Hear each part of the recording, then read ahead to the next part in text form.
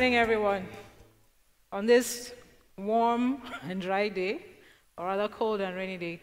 Good morning, everyone. How are we doing? Thank you.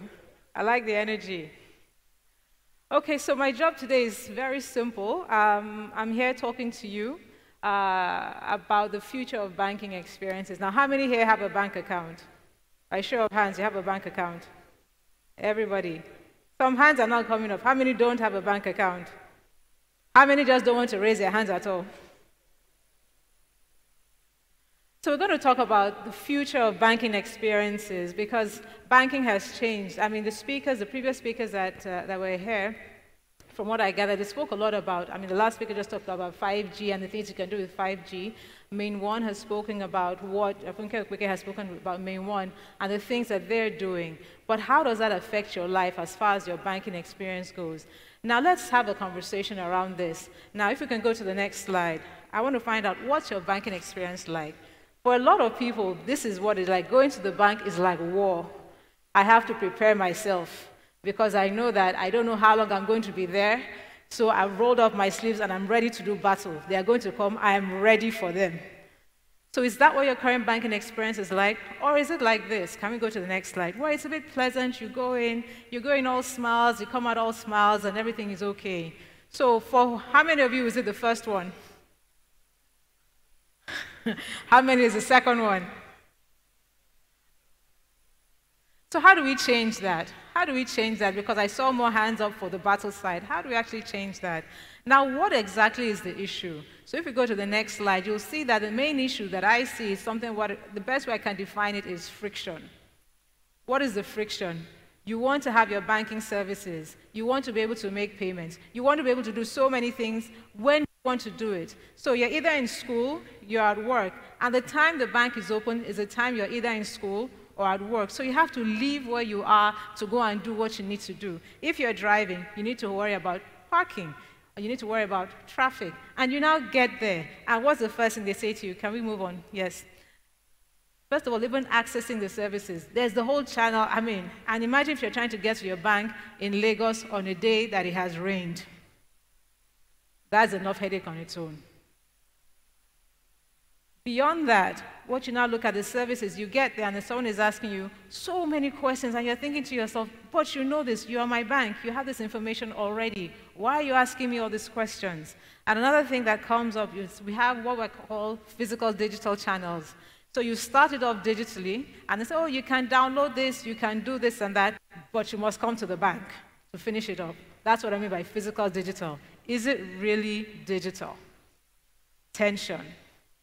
And then there's paperwork. Banks like paper. We like paper. You must fill it. You just must fill the form. You fill the form, then you go back and you drop it, then you come back, and then you fill another form. There's so much paper. And then that's what causes the friction. Because they're thinking, I just want what I want, when I want it, how I want it, with the least amount of stress and the least amount of headache. So how do we do this? How do we make this happen for you? So what we've been doing, can we move to the next slide, is that we've been listening to the data. Now data, you're all tech people here, so you understand the power of data. And data shows you a lot. So what does the data tell us? The data tells us that, for instance, something as simple as tracking our parking spaces in the afternoon. We know that there are certain hours between the hours of 9 and 2. There's a peak period that at some point in time, parking becomes a problem, which means that's when everybody's coming in. So which means people are leaving their offices, their homes, their schools, wherever it is to come and do something. How do we address that? So we need to listen to the data. We've been doing that. Then how do we simplify? How do you just make it easy? You don't have to go to school again to learn how to use a banking platform. Really, it should be simple. So how do we simplify everything? And then most importantly, how many of us have received emails or you're downloading something or you've been given something or sold something because that's what you've been sold? And it's not necessarily what you want. And so what we're trying to put in place is that the future of banking is now actually giving people what they want. What do you need at that point in time? When you're coming to the bank and you need to maybe download an app, you need to make a payment, perhaps what you now need is to have an app, right, that's going to help you download. You download that app, you make the payment. You don't need someone selling you another service. You want what you want because you're thinking to yourself, this is why I came here. This is why I left wherever I was to come here to sort this out. So the summary of this is that really banking has changed. And because banking has changed, the banking experience has changed. Because now what you'll see is that we understand that our customers are our customers. So as you're walking to the bank, you're not necessarily doing us a favor. You don't go into a store. Let's say you go to Park and Shop, for example, or Spa, and then you go there and you buy a bottle of Coke, and you get to the teller, and the teller tells you, no, you should buy 7-Up. I said, but I want the Coke. He said, no, but you need to buy the 7-Up. But I want the Coke. I am telling you this is the 7-Up that you're going to get. That's sort of what happens with the experience. You're telling us what you want, and we're insisting on what we want to give you. So we've taken a step back to say, what do our customers actually want? What do customers actually want? Again, listening to the data, because the data tells us a story. We've been listening to that story, and one of the things that became clear to us is that as a bank, as any bank, there's only so much we can do. There's only so much we can do in terms of bringing new things in. Why? Because we are heavily regulated, and that's the truth. So the CBN, the NDLEA, NDIC, every AMCON, every con you can think of is regulating us. And so when it comes to flexibility, sometimes you're thinking, why can't these guys just do this? There's a number of reasons why we can't just do it. And so the answer, if we move to the next slide, you see we've realized that the best thing is collaboration. To collaborate, and not to try and do everything ourselves. So there are certain things that we know that if we were trying to start and finish ourselves, will take a long time. It will be a long journey. But there are those of you who are able to do it. You have solutions. You have some ideas. You have things you put in place. And then the question we ask ourselves is, how do we now incorporate what you have, the services you have, based on the data we've received in terms of what the customers want, to make that happen? So we're not trying to reinvent the wheel. We're not trying to do everything ourselves, but being a lot more collaborative, particularly around payments. Payments is a big deal here. Why? Because of our infrastructure. You know, as our infrastructure improves, I'm saying about Nigeria generally, as infrastructure improves, things improve a lot more. If you go to other parts of the world, you find that peer-to-peer payments is really not a big deal. Why? Because if I'm going to a store, I'm either paying with my card, I'm doing, well, there's NFC, there's so many options that I have. But here, we've noticed that when we're making payments, I'm going to take money either from the ATM, right? So I've taken money from the ATM to pay someone. I'm withdrawing money from somewhere to pay someone, as opposed to being able to pay that person any which way. So what's the flexibility we can bring in that? It's all about the collaborations we've come in touch with. You know, we have so many fantastic fintechs. Before, I mean, this time 2 years ago, the discussion in the network, in the industry was, oh, fintechs are coming, the banks are going down. And I have a different view.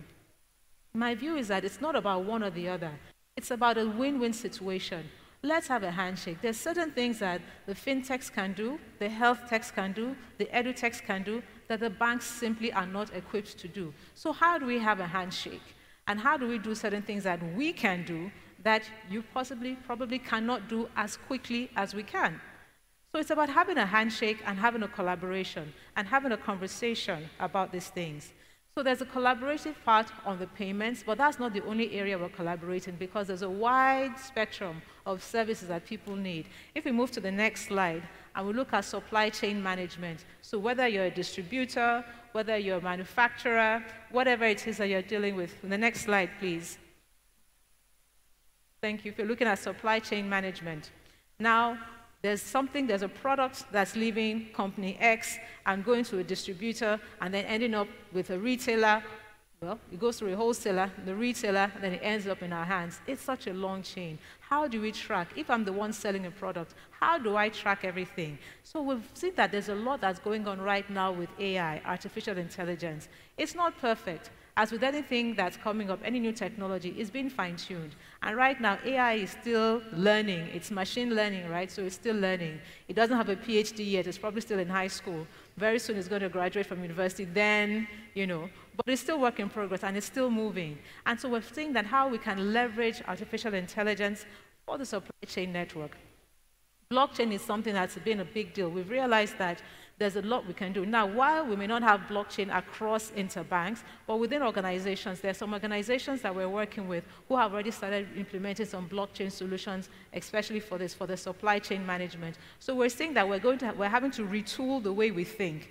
Now, also, in terms of visibility, people want to see, I want to track, I want to know what is happening at every stage of my transaction. Now, I'm talking about corporates here, but even for individuals, you want to know, if I've paid this money, has this person actually received it? Where am I? What my transaction doing? I don't want to have a debit and then somebody will come back and say, oh, but I didn't receive the money. How do you track that? So visibility is key. Then, can we move to the next slide? The truth is, in Nigeria, we cannot run away from international trade. We still do a lot of importation, and increasingly we're doing a lot of non-oil exportation. So how do we actually track that? And how do we make it easy for the importer, for the exporter, to be able to track their transactions? Okay, so I'm opening my Form M, I'm doing my FX transaction, and I'm doing everything from the comfort of my phone.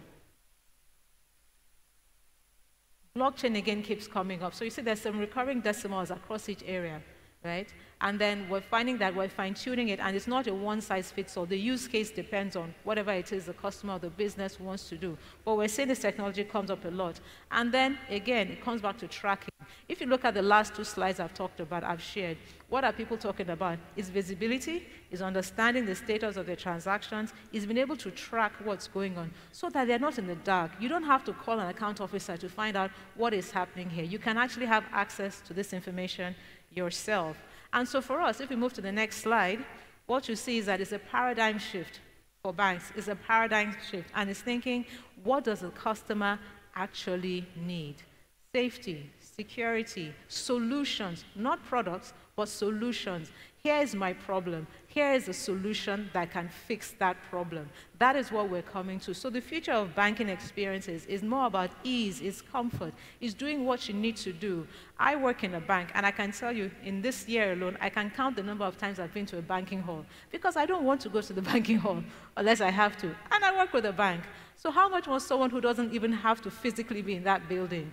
Really, so we're putting ourselves in the customer's shoes, that what does the customer actually need?